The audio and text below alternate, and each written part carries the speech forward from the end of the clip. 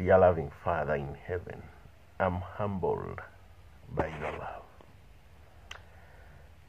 I humbly come before thy presence, knowing, Father, that you hear. This is the day when, Lord, I want to do fasting. I prepared that this one day I'll commit myself unto prayer and fasting. Dear Jesus, in the name of Jesus, Father, Lord, I pray that, Father, may this experience help me move closer unto you. May I commit myself fully unto you, Lord.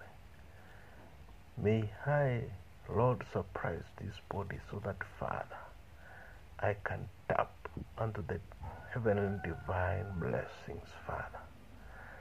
Throughout this day, Father, I know, Lord, you'll hold my hand, you'll guide me, you'll take me through.